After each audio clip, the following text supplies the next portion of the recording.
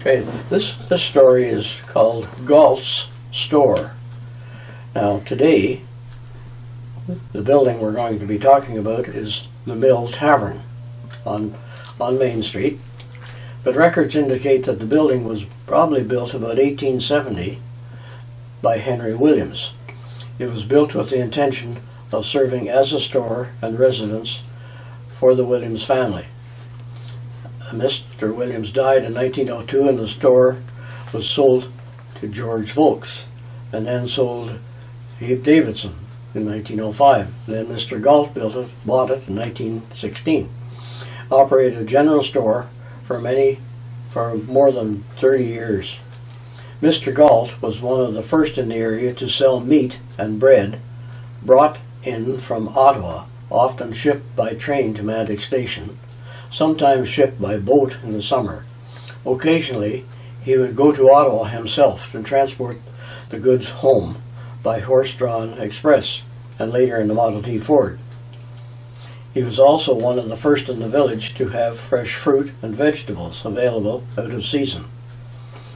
Des Gault had the first gas pump in the area.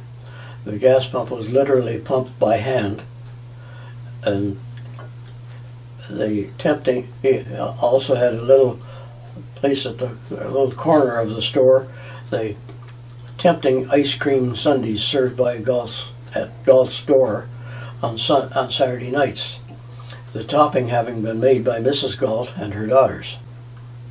In the late 1920s, the front of the store was remodeled to include the ice cream booth.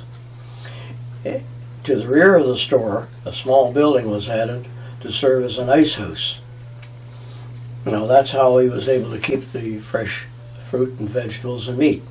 Mr. Gault cut ice from what is now Mahogany Harbor and stored it in sawdust in this shed. The ice was used to keep the meat fresh and also delivered ice to some regular customers long before there were refrigerators. Many renovations were made to the building following over the years, except to a staircase to the upstairs and installation of bathrooms. Des McAvoy purchased the building from Mr. Gault in 1954. He turned the front into the barber shop and the store part into the post office until the new post office was erected in Manotick in 1961.